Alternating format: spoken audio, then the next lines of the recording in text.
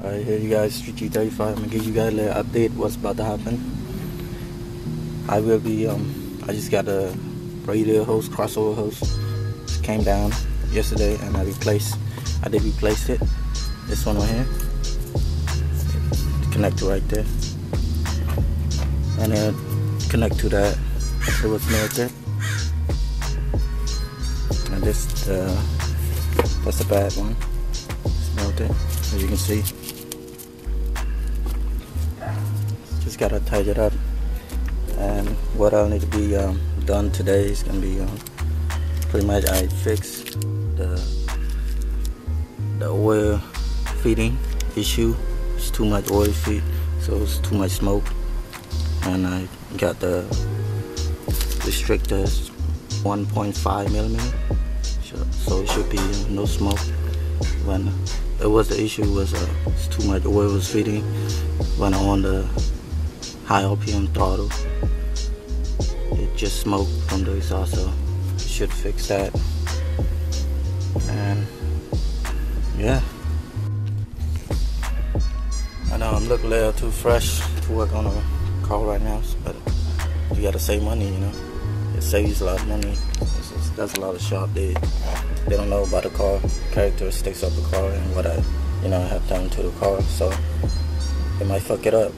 So you have to do it yourself. That's how it is. Notifications, a lot of things, conflictions going on. I would say I wouldn't blame them. They fucked it up, certain thing, but that's why gotta get your hand dirty, save the money.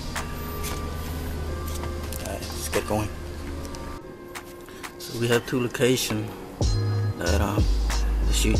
It was the shoot problem that I could have be cautious about it, and the problem is about the heat.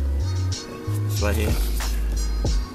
Well, obviously right here is gonna be put up the turbo blanket on top of it, but still the bottom right there, that's where it was melted, the crossover hose, radiator hose. So it was touching right here. It's still touching, but this one, a new one, I did cover with the heat shield and everything, so it should be handled pretty solid. And another problem, it's down. It's down here. This is another problem. Luckily, I just realized right now. I realized, as soon as I had to melt it up there, so this one is touching, and the radial hose right here too, it was touching the turbo pipe, our pipe, so it was somewhat turned brown. I was gonna melt it eventually, but luckily I noticed right away.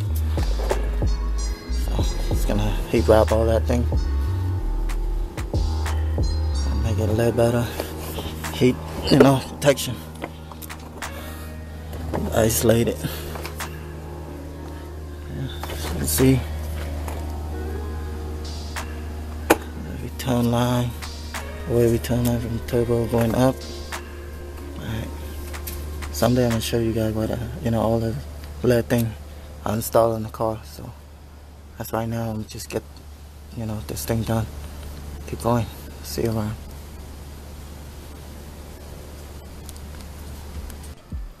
Alright, G35 is up and running. I got everything installed.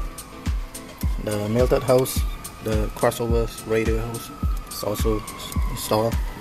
It took me a little while because I tried to fix the heat, heat management, everything covers on certain other thing. Make sure it's not gonna be melted. I'm not gonna take any risks on the second time. Something else breaking down and stuff like that. So, but yeah. The next thing is going to be connect the battery and start it up. Let's see. Hopefully nothing is leaking. So, take a second before you got to look at that beautiful engine bay. I did everything myself, so I wasn't the best. Scratch here and there because at first it took me a little while. The car wasn't start properly when I put it when the first time go from the bottom up. So. Still looking good though for what it is now. Just need a little wash. what I have is cam 222. I will tell you guys the next video if you guys want to know more about this, you know, setup. There's a lot of things, nothing is stock. So alright, dyno tune appointment on Saturday. Yes, on Saturday noon. So excited for G35 tune. Also, I need to install. I just got the med injection controller.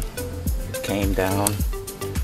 At first, I had the med injection controller with the NA, suitable with the NA engine, and I should have got the force induction one that you control the boost based on the boost, which, you know, it's supposed to be more accurate. So install that and it should be done. Alright, you guys, the video is coming to an end. As you can see, the video footage I have here, this is it's gonna be exciting. Next videos I'll be dropping start the dyno tune.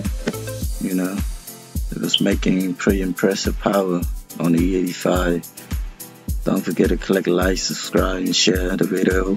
I would appreciate a lot. Thank you guys. I hope you all have a wonderful day. Stay focused.